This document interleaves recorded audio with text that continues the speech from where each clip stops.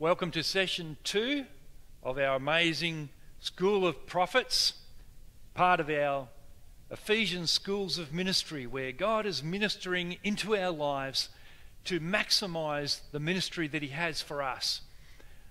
That we are beyond what humans can possibly be by the operation of the Spirit of God, as He seeks to make us more apostolic, more prophetic, more evangelistic, more instructional and more pastoral in our lives.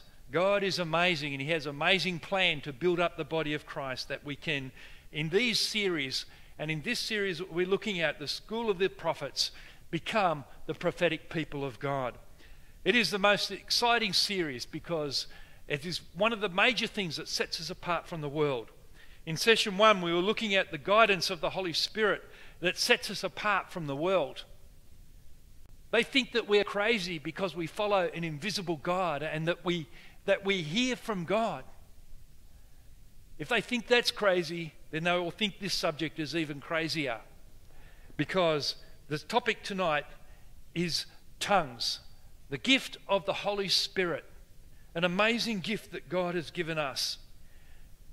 If we follow a God that we can't see and speak a language that nobody understands, then it's no wonder they think that.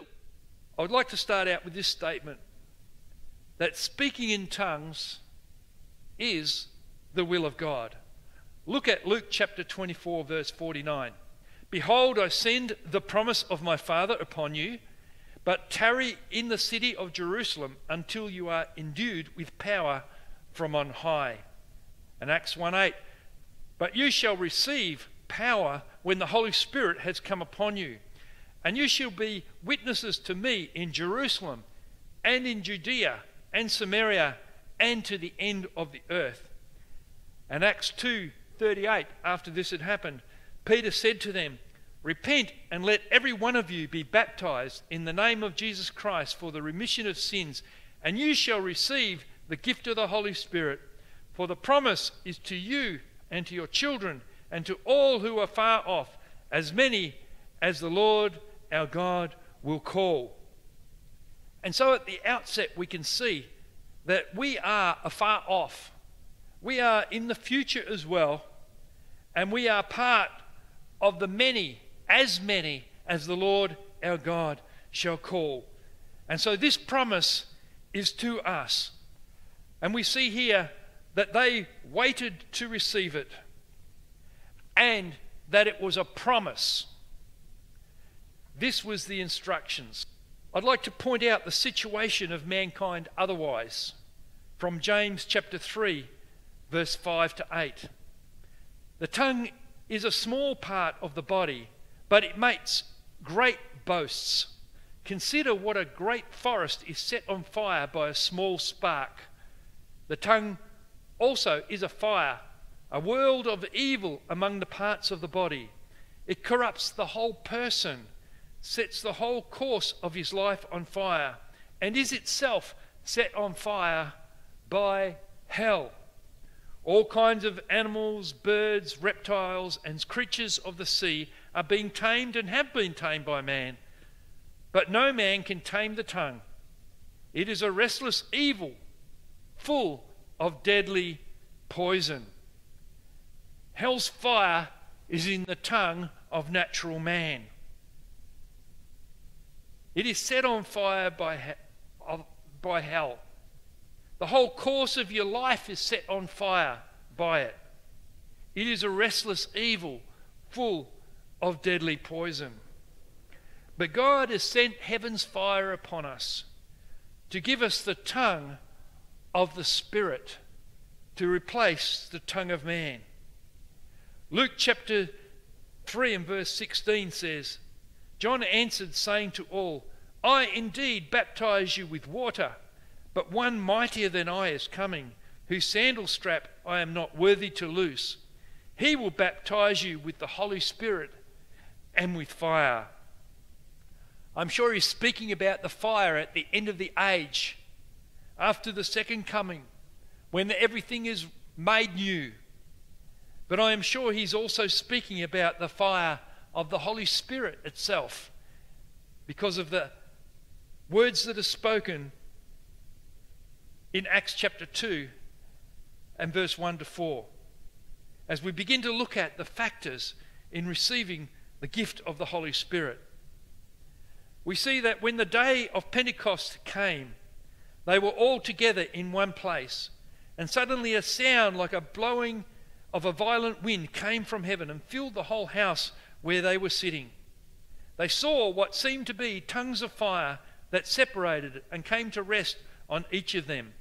All of them were filled with the Holy Spirit and began to speak in other tongues as the Spirit enabled them.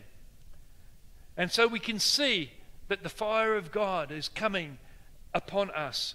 Whether it's seen or unseen, they perceived it in the Spirit, something that looked like fire, that touched each one of them, and they began to speak in other tongues. That the Holy Spirit is taking our tongue to a new level, to do something that we're going to be learning about in this session. Father, I just thank you for everyone listening tonight. Father, I pray that your word will be near them, that your revelation will be upon their hearts. Lord, that the natural mind that does not perceive spiritual things will be helped by your Spirit. Lord, to see what is being discerned in their innermost man, in their spirit. That, Father, their mind would not be unfruitful in your things. But, Father, I pray for your revelation to dawn upon every mind, for a renewing of the mind, to walk in all your good, acceptable, and perfect will. In Jesus' name, amen. Yes, so as we look at the factors of receiving the gift of tongues, we see in that verse from Acts chapter 2, verse 1 to 4, that they were obedient. They were still there in Jerusalem when the day of Pentecost had fully come. That they had been directed by Jesus to go and wait until they received the gift.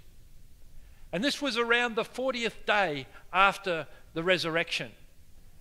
And the day of Pentecost was the 50th day after Passover. And so they were there at least a week waiting for the gift. So they were obedient. We see here that in Acts they had to wait to an appointed day. But the day of Pentecost, that day came when the gift should be poured out, when the Holy Spirit was poured out upon all flesh, according to the verse that we read out earlier in the session. The Spirit has been poured out. We don't have to wait for a week.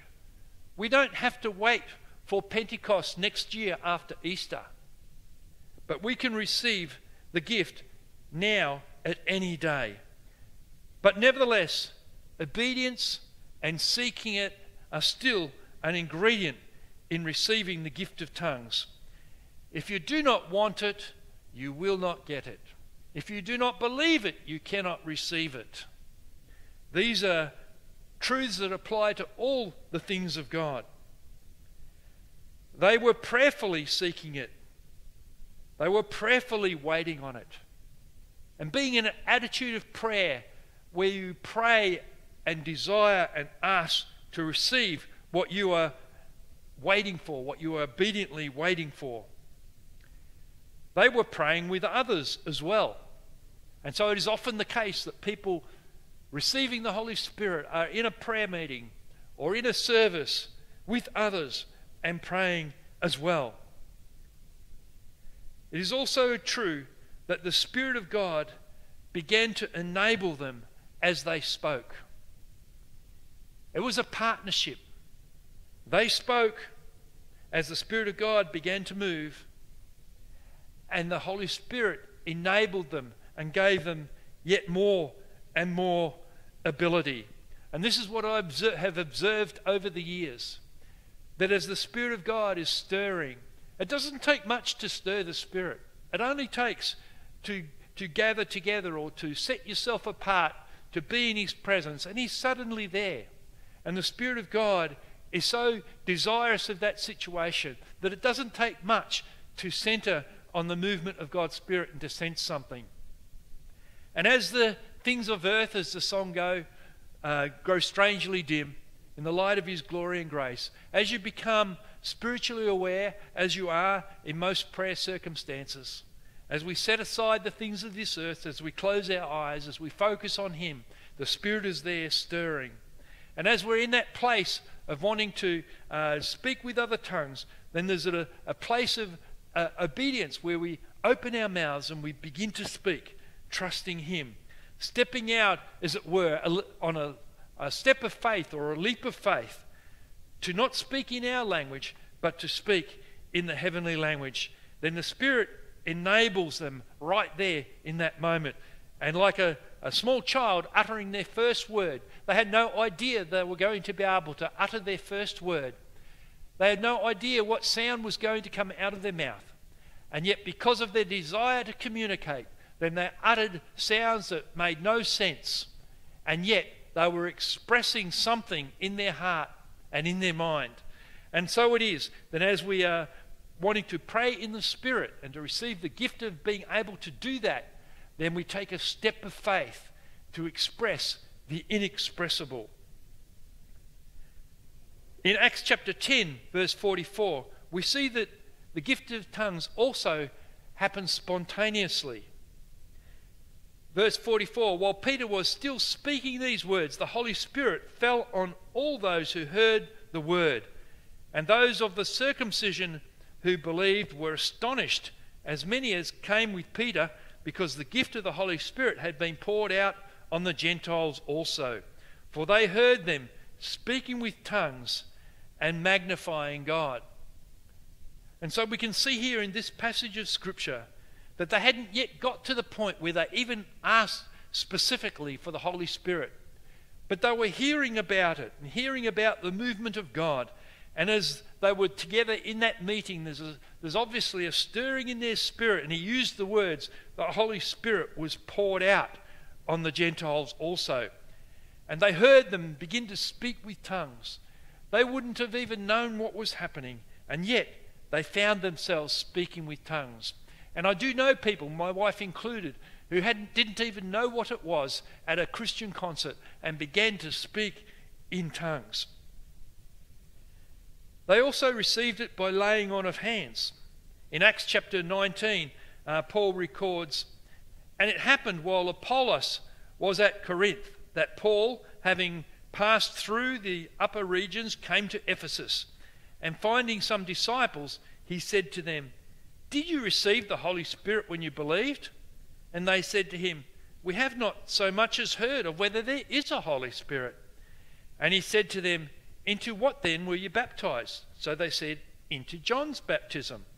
Then Paul said, "John indeed baptized with the baptism of repentance, saying to the people that they should believe on him who would come after him, that is, on Christ Jesus." When they heard this, they were baptized in the name of the Lord Jesus. Now we come to it. And when Paul had laid hands on them, the Holy Spirit came upon them, and they spoke with tongues and prophesied. This is the normal experience, whether it's in a meeting, except of course if it's spontaneous. Then at some point somebody, a believer, will lay hands on you and pray for you to receive the Holy Spirit. The Holy Spirit was right there with the Apostle Paul. He had just led these guys through the waters of baptism, about 12 guys. He'd just baptized them, and he laid hands upon them, still dripping wet, and yet the Spirit of God was there enough. They were relaxed enough that they could step out and begin to speak in tongues as the Spirit gave them utterance. The Holy Spirit is right there. Where two or three are gathered together, then he's right there in the midst. As we gather together to him, he is right there. There's also a passage of Scripture that says that God will not give us a stone if we're seeking for something else. He says, how much more will he give the Holy Spirit to those that seek him? God is not wanting to not give you the Holy Spirit. He doesn't need to be convinced. It's a gift. He's offering it. Inasmuch as it's also a promise and it's also a command, then we can understand that it is the will of God. So he won't stand in the way of his own will. It's more likely us that feels silly saying something that we don't understand, or not being willing to step out, not being willing to step beyond a little embarrassment. Nobody wants to do anything in front of others that seems unskilled or that they don't know how to do. You'd rather get some practice by yourself before you go and do a demonstration for other people, right? That's our nature. But if we really want something, then we can overcome our inhibition and we can step out and begin to trust God. And this is what happened. He explained it, he prayed for them, and they spoke. This brings me to the nature of tongues. What is tongues? What is it exactly? And why is it so important? We've already touched on one reason why it's so important, and that is that our tongue needed redeeming. The tongue of man is like the tongue from hell. And God needs to bring the tongues of life to give us the tongue of the Holy Spirit, something of God to put in our mouth to help us. First of all, it's an unknown spiritual prayer. It says in 1 Corinthians chapter 14 verse 2, "He that speaks in an unknown tongue speaks not to men but to God, for no man understands him. Howbeit in the Spirit he speaks mysteries." Verse 14, "For if I pray in a tongue, my spirit prays, but my mind is unfruitful." My mind being unfruitful says that I do not understand what I'm praying. So the importance of tongues is that it enables our spirit to speak. Our spirit is the redeemed, brand new part that God brings to our lives. Our spirit is new. Our spirit is our inner man. It's Christ within us. Our spirit needs to speak. Our mind needs to be renewed and speak. And our life patterns need to change and speak as a living letter. Our mind is being renewed. Our body will be redeemed. It is quickened in this life, but will be received as a new body in the future. But our spirit will not be renewed. Our spirit is already renewed. And it's no good subjecting our spirit to our old man tongue or our old man body. And by giving the gift of tongues, it enables our spirit to speak, as we'll see in some of these other verses. For he speaks not to men, but to God, not even to me, to my own mind, but my spirit is communing directly with God. And they are mysteries to me. They're not mysteries to God, but they're mysteries to me. We also receive the Spirit to speak in tongues for the purpose of worship and thanks.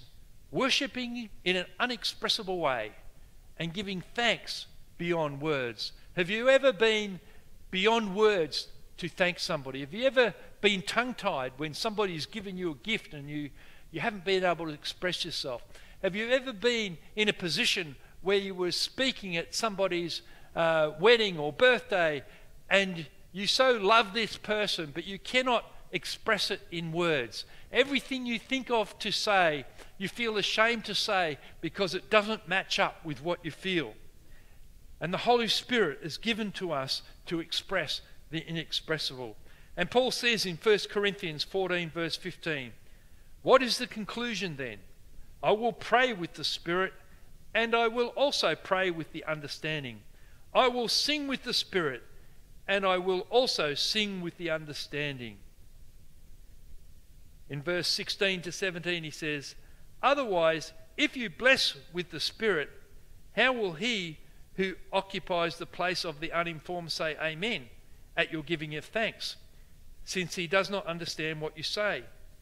For you indeed give thanks well, but the other is not edified."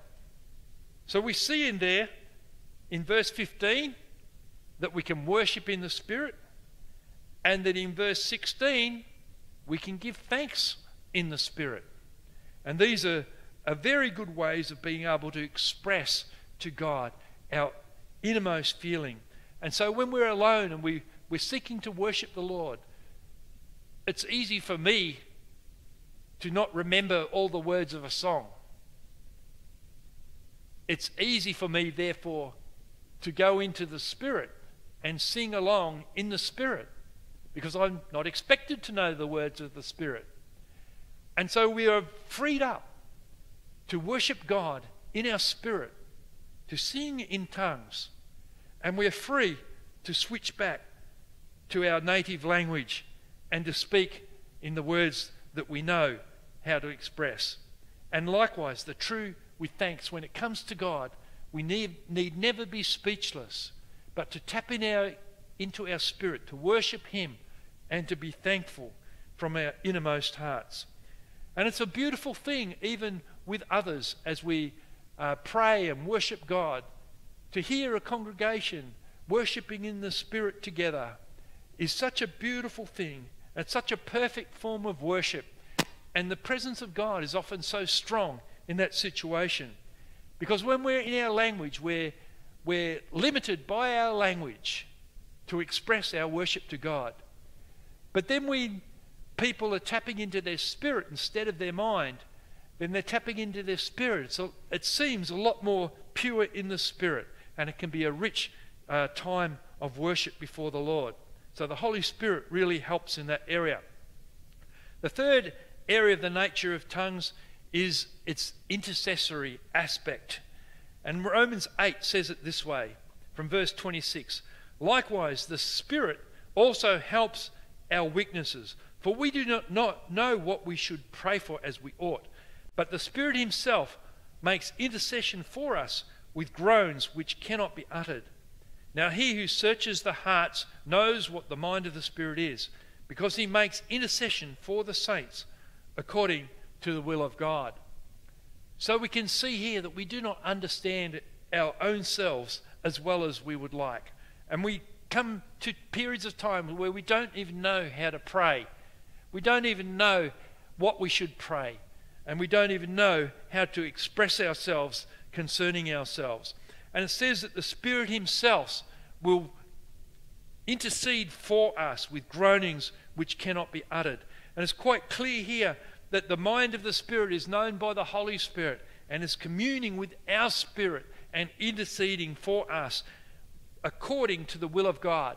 When I pray in language, then it can quite easily be that I'm praying according to my will. But when I'm praying according to the Spirit, then yes, it might be my spirit expressing itself to God, but because I'm in an attitude of prayer, then the Holy Spirit is right there as well. And so there's a communion that's happening, that He who searches the things of God knows what the mind of the Spirit is. And so He is able to pray through us according to the will of God. And the same is true when it comes to praying for others. The Apostle Paul in Ephesians 6 verse 18 says, "Pray always with all prayer and supplication in the Spirit, being watchful to this end with all perseverance and supplication for all the saints, and for me, that utterance may be given to me, that I may open my mouth boldly to make known the mystery of the gospel." And so here he's saying we can intercede for the church, for all the saints, and for him as of somebody who's on the front line.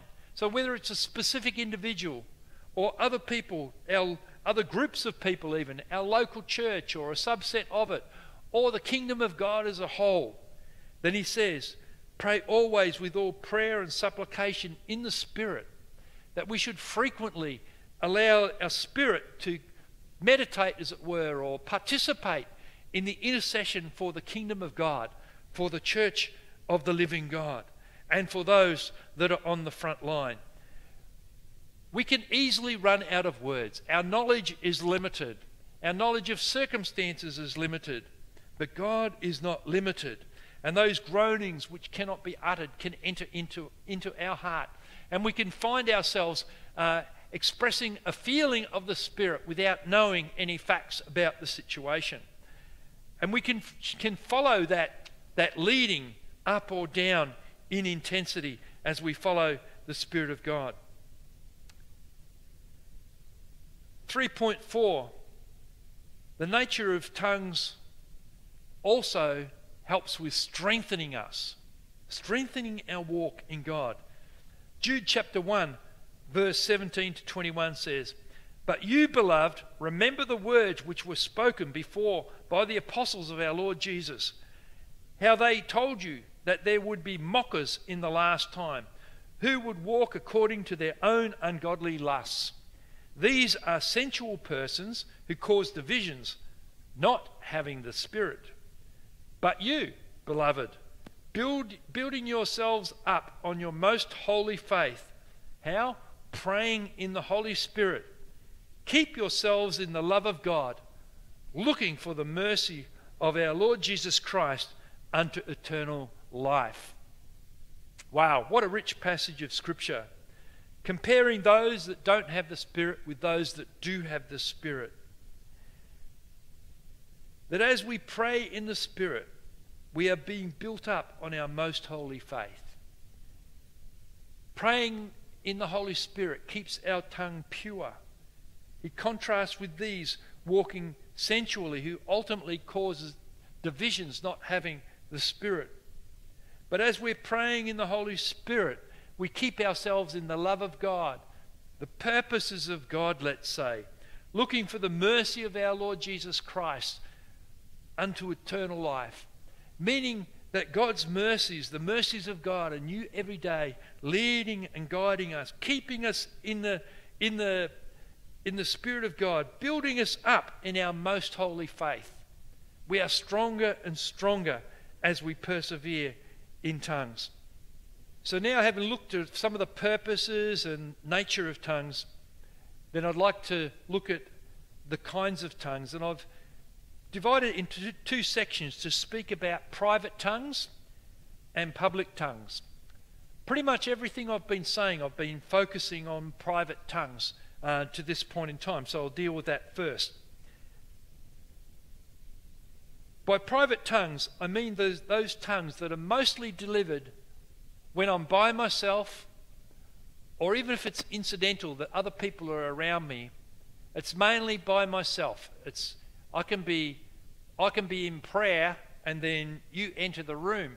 Then it doesn't mean that you're automatically included in my prayer.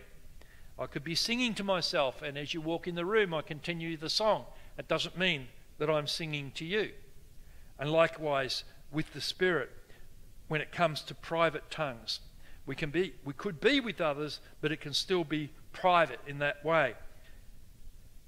And we see with private tongue, it's that my spirit prays, that I'm praying to God in 1 Corinthians 14:2. We've already looked at this. We've seen that it's a communion in our spirit from Romans 8:27.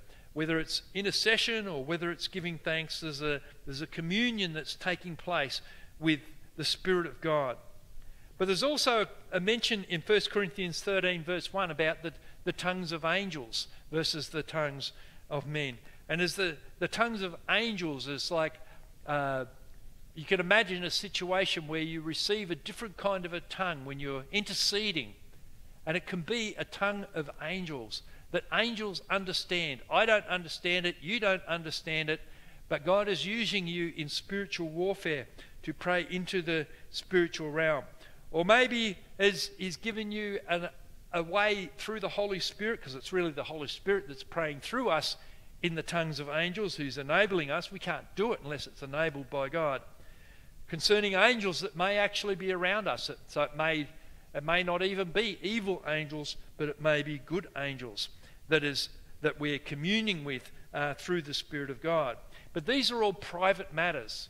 These are not matters for doctrine. They're not matters for doing with other people particularly. But they're experiences that you have in the Spirit of God. They're private tongues. But there is two aspects of public tongues.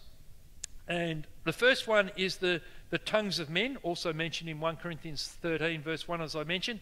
but also in Acts where they had their first experience and others heard them praying and glorifying God in their own language, even though the speaker did not know that language. And so these are the tongues of men. It's being spoken so that others can hear, so that they can understand. The Spirit of God knows when a person needs to understand it, and so it will be delivered in their language. This seems like a strange thing to happen. It seems like a marvelous thing to happen. But once you're talking about God, then all things are possible. All things are possible. Whatever He wants to happen can happen. I've known people who have received spontaneously the ability to play on a particular instrument. That seems marvelous. That seems amazing. That's a mathematical / musical language that somebody could receive, how to do that. Then it's not so strange when you think about it that somebody can receive a language they've never spoken before, just for a brief time, maybe a sentence or two that's been delivered for God's purposes, for somebody else to hear. Then there is tongues for interpretation, which I'll draw attention to from 1 Corinthians chapter 14. For this, verse 13 of chapter 14, for this reason anyone who speaks in a tongue should pray that he may interpret what he says. And verse 27 to 28, if anyone speaks in a tongue, let there be 2 or at the most 3, each in turn, and let one interpret. But if there is no interpreter, let him keep silent in the church, and let him speak to himself and to God. 1 Corinthians 12, verse 10 to 11, speaking about spiritual gifts. And to another he gives different kinds of tongues, to another the interpretation of tongues. But one and the same Spirit works all these things, distributing to each one individually as He wills. These 3 passages of Scripture are talking about tongues for interpretation. That the Spirit of God will move upon a person. And how would you know whether it's public or private? Well, first of all, you're in a public situation. And as we begin to speak, then in my experience that I've noticed that I will receive a tongue that is different from my normal tongue. It is most people's experience that they have a normal default prayer language. It's very similar, lots of different words and phrases, but it feels and sounds very similar. In your prayer language, then you can come across those tongues of angels, as I've mentioned, where it might be quite different. Or there can be subtle changes where it seems like it's a different language, but you're in a private situation. This can happen in a public situation, and you will receive this different tongue. And then if you check with the Spirit, you feel this unction that I need to speak this tongue out loud. This is where the witness's spirit is. You feel like you need to speak this tongue out, that it's not for you. And you can check, and it sounds different because it's already percolating in your spirit. And you can hear it, if you like, before you speak it. Or you can say a few words to yourself and you think, there's a message here. And the witness of the Spirit is agreeing with you. And so you begin to speak it out. And anybody who's listening to you and may know you can think, this is different. This is not this person's normal tongue. And so what will happen in a meeting situation is somebody listening to that will receive a vision or receive a word. It's an interpretation. It's not a translation. They interpret what you say. They get an understanding of what God is trying to say more particularly, because it is a gift granted by the Holy Spirit. Then it is the same Holy Spirit that is giving them an impression or an understanding of what is happening. So one person begins to speak, and it triggers another person to ask, what are you saying, Lord? And that openness that God is saying something, and that openness allows God to give them a revelation. And so then they bring it forth. I think God is trying to say this, and they may bring forth their picture or their word or whatever it is that God gave them. So what is happening here? Well, it's laid out further on in 1 Corinthians chapter 12 that God does this. He divides severally and gives things out to different people so that people have need of each other. And that is why God gives gifts to everybody, not just to one person. It is so that nobody can say, I have no need of the body. I am self-contained. And that is one of the reasons why God will give tongues and interpretation. It's just another way that he can bind the body together. Is it strictly necessary? Well, no. If people are already seeking for prophecy, if they're already saying, what are you saying, Lord? And God can bring into their mind something that he's saying. But let's say a person is not open to receiving prophecy directly, but God wants to use them and involve them in the meeting. Then he can give them an unction in the Spirit if they have faith for. It's easy for me to pray in the Spirit. I have my own prayer language. This is a little bit different, but I can pray this language that you're given to me. They can feel it. So they've got faith for that. But individual details of a situation, they may not have faith for that. They may not be open to receive it. So God is able to use that person. And another person who maybe wasn't thinking about the things of God at that moment, then he can trigger them to be open, and they are able to receive the revelation that this meaning was all about. And so God is able to use it to bring us all together in the things of God. He is an amazing God. God is able to do all things well.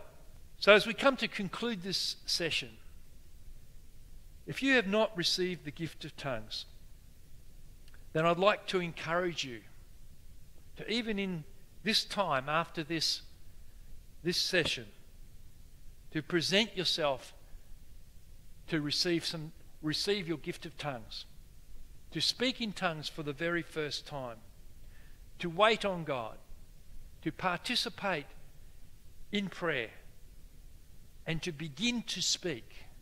And this is a mistake that most people make, is they wait for God to give them words. Does anybody give a baby words when they begin to speak in language? Nobody gives them the words to say. Maybe mum or dad are saying, Dad, Dad, or Mum, Mum. And maybe you're with people who pray in the Spirit, and they may be saying, pray like this or pray like that. But that is not coming from the individual person. They're just mimicking something. But every baby comes to the stage where they're expressing something, and they get that mum means mum and dad means dad. And they identify something in their mind or in their heart, and they're able to speak it out. But it begins with a desire and a willingness to speak. And in this moment, as we're waiting on God to receive our prayer language, then we have to be willing to open our mouth and speak as the Spirit is stirring among us. And we're trusting that God will take up our speech and give us fluency. In the same way that a newborn baby gets beyond the few words and syllables until they can speak a human language fluently, then it is the same with the things of the Spirit. That some people can be fluent right from the beginning almost, because it is a gift of tongues after all. But other people are shyer or more reticent. And so it takes a while for the Holy Spirit to be able to overcome their ability to utter their prayer in their prayer language. But he will give utterance as you speak. So as you continue to speak, then you will get freer and freer. And finally, you can pray with others. I've mentioned before about public tongues. It's not public tongues to pray with 2 or 3 other people. That passage of scripture in 1 Corinthians 14 was talking about a public meeting where strangers could come in. And he spoke about that if you read that passage of scripture. It's not wrong to be with other believers and pray together in the Spirit. And not to interpret, but to pray in the Spirit. There's nothing wrong with that because it's not a public meeting, it's a private meeting. And so you can encourage one another and be in the Spirit together, praying in the Spirit together. It will strengthen you and help bring you fluency. So I challenge you to open up your heart if there's somebody with you, that they would lay hands upon you and believe with you to receive the gift of tongues today. Thank you, Father. Father, I just ask you right now,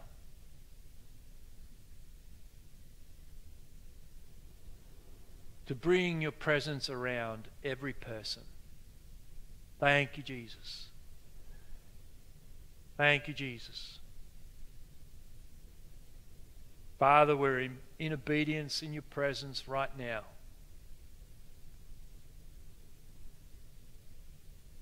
Seeking and waiting and asking for that which you promised. Father, I lift up my brothers and sisters as their hearts are bowed and their hearts are reaching expressly and expectantly out to you. That you would give them the gift of the Holy Spirit right now. In Jesus' name, we worship you. O Shimaria Tundarabariata. Lesi amuri andarabarakashika badukularabari. Nela rabarianto tukusi didia rabababariata dara. Resi didia rabakushukularabariato tukusukularabariata. Risi didia andarabarakashakarabariata. Release them in Jesus' name. Release their spirit in the mighty name of Jesus. Give them utterance right now in your powerful name, Lord Jesus. Sita daboria tokusokola rabariata tokusikia daradiri. Le sidini andara murika shakamaria tokusiki biata daraborakati. Esina muria baba burri kishiki biata taturot. Lena namaya tunga made suma. Mesununa boreko shukupuriakata. De sididi amone ate andova. Thank you, Jesus. Thank you, Jesus. Thank you, Jesus. Thank you, Jesus. Thank you, Jesus. Thank you, Jesus. Thank you, Jesus. Thank you, Jesus. Thank you, Jesus. Oh, it's a little bit hard. Whenever you express yourself and you're pressing into God, it's really hard to come back sometimes, you know. It's not like can't think, but something in your heart and in your spirit wants you just to go further and to lock further and closer into Him. You know, you just feel like you're going to receive a revelation, that you can feel something stirring in your spirit and something building. But at the same time, there's this anticipation that at any moment God could reveal something to you in prayer. So let us all who have received the gift of tongues already be committed to let tongues be our default. That whenever we're alone, we have that default. That we've got tongues percolating in our spirit. Whether we're in our shower or whether we're in the car or whatever we're doing, we're contemplating a decision. And whether it's out loud or quietly under our breath or even in our heart, that it's percolating there in our heart and in our mind. But also that we have seasons, we get more deliberate. Where there's a focus and where there's a purpose, then we can press in tongues, because we don't know how we should pray in every situation. And in that moment, we can be alert, the sense of alertness for revelation, because in the same way that another person can get an interpretation of a specific kind of a tongue, then we can get an interpretation or a revelation on the heels of praying in the Spirit. Because it's almost as it were that the Holy Spirit begins to flow out of us like that living water that Jesus prophesied that we would have. Out of our bellies will flow rivers of living water, out of our innermost being. And that's what is happening. And that living water will bring revelation, bring direction, bring a remembrance of Scripture, bring a development within our heart, bring a strengthening. And lastly, that as we pray in the Spirit, it can intensify, as I say, it can lead us down a path, and we should follow that unction. Let it rise, let it fall, let it grow intensity, let it be tender, whatever the Spirit is desiring to be, and let it flow.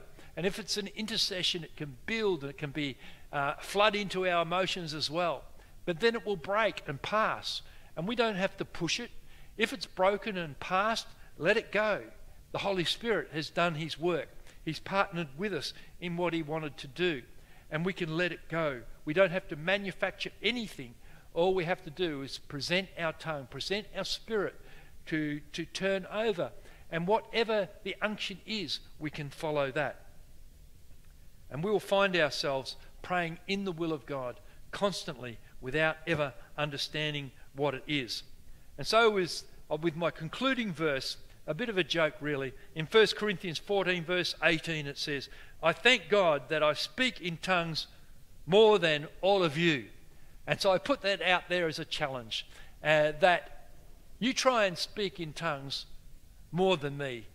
Of course, we're never going to be side by side to measure it, but the Apostle Paul is putting the challenge out there, that he thanks God that he speaks in tongues more than us all. And it reads to me like a challenge. He's encouraging us to speak in tongues, albeit with the proper guidelines, but speak in tongues as much as you possibly can. Amen. God bless you. Have a great life. Wow, what a great message that was.